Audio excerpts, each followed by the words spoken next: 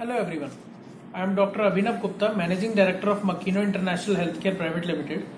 We have chain of physiotherapy and rehabilitation centers throughout India.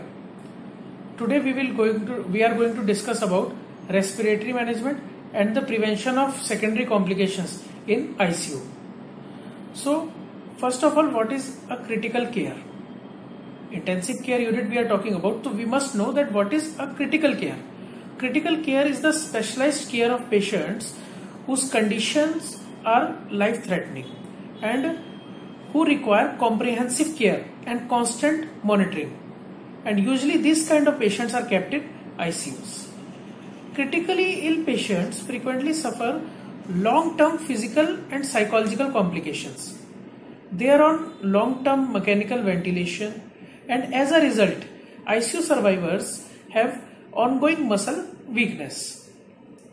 Prolonged stay in ICUs are also associated with impaired quality of life, functional decline, increased morbidity, mortality, cost of care will be more, and there will be lengthy stay in the hospital premises. Therefore, it is very important to have a multidisciplinary team approach to treat a patient who is in ICU. The team should be expert in assessment and management of respiratory complications, physical deconditioning, neuromuscular complications, and musculoskeletal conditions. Now, coming up to the physiotherapy and rehabilitation part, physiotherapy and rehabilitation in ICU includes the promotion of lung function, reduces the incidence of ventilator-associated pneumonia, facilitates weaning, promotes safe and early discharge from the ICU. Now, what are the common primary cardiopulmonary conditions or dysfunction that we face in ICU? That are respiratory failure, heart failure, cardiac surgeries, and the thoracic surgeries. Other secondary complications or dysfunction that we encounter in ICU are burns, head injuries, musculoskeletal traumas, neuromuscular dysfunctions, acute spinal cord injury, renal failure, or complicated general surgeries.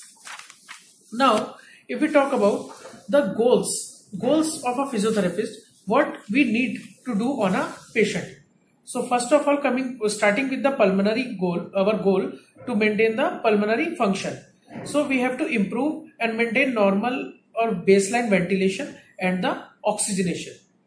We have to clear the airway, improve chest expansion, maintain chest hygiene, improve breathing sounds, improve cough effectiveness, and improve breathing pattern.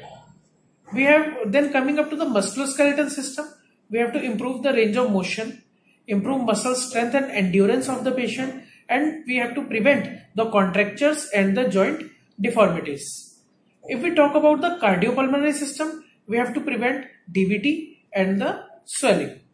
Then we have to improve and maintain the neurological system and the cognitive status of the patient, and also to improve the functional status as per the patient tolerance.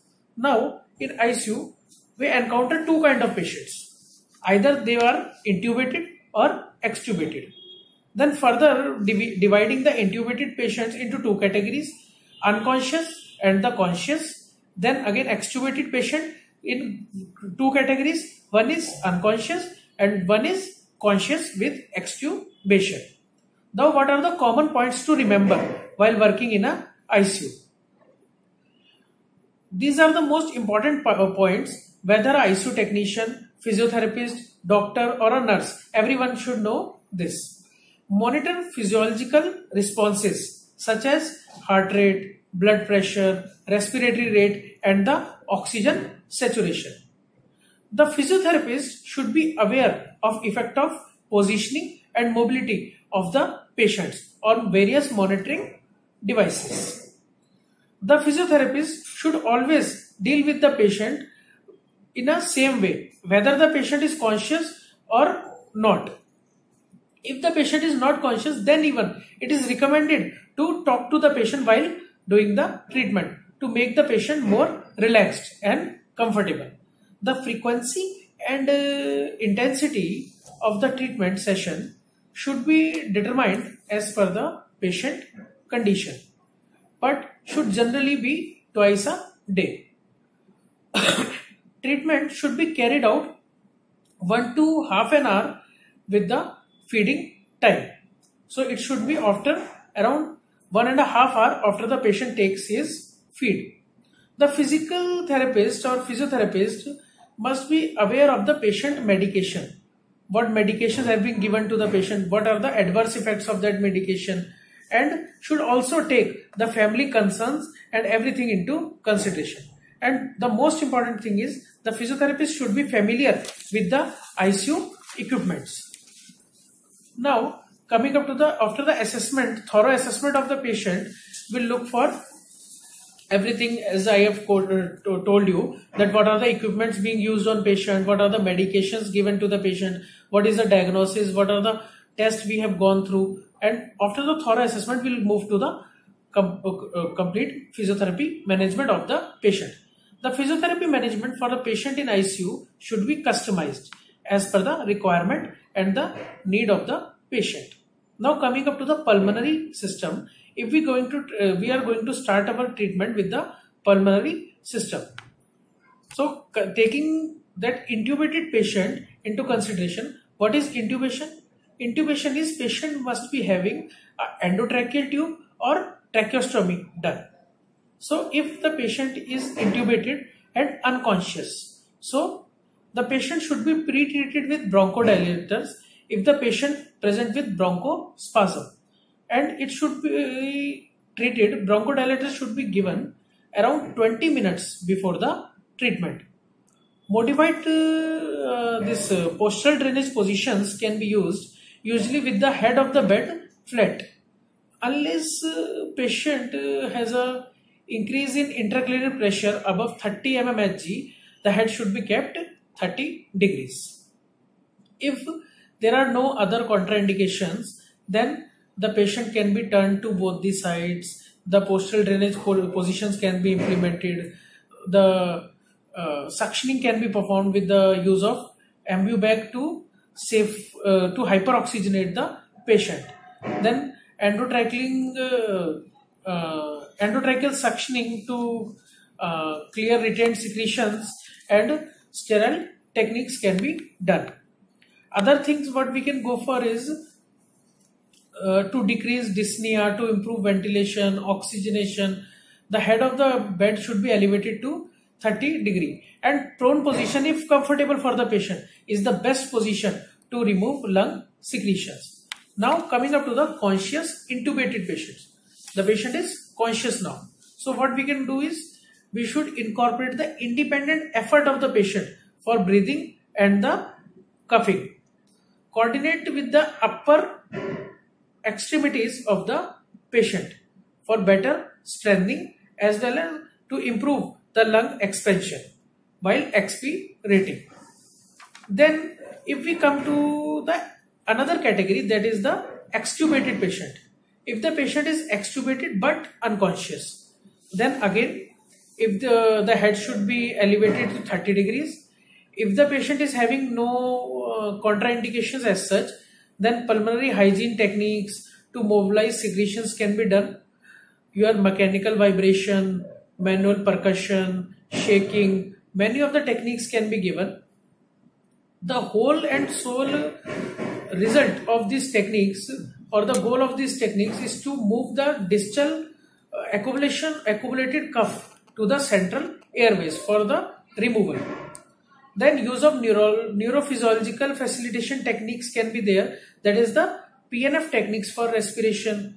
Then deep breathing can be incorporated, but the patient is unconscious, so deep breathing can be incorporated through the facilitation of chest neuro facilitation techniques. Then use of tracheal tickle techniques have shown good results to elicit cough, then clear retained secretions. It is very important to hyperventilate or hyperoxygenate the patient while planning for suctioning. Side-lying or prone positions are the best position to improve oxygenation and the ventilation. Then coming up to the fourth category, that is the extubated patient in a conscious state. Modified postural drainage positions are used. Head is usually kept again at 30 degrees. This and even teach the patient effective cuffing, huffing techniques, percussion and mechanical vibration should be carried out. Then effective breathing exercises should be told to the patient. Pursed lip breathing, glossopharyngeal breathing, air shift maneuver should be taught to the patient depending on the condition and the requirement of the patient.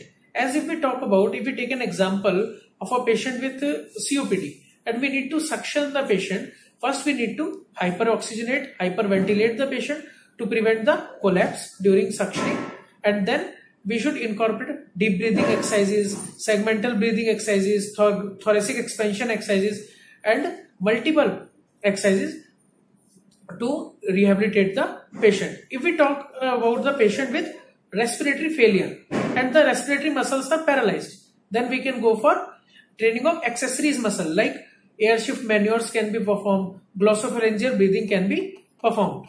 Now coming up to the another system, that is our musculoskeletal system.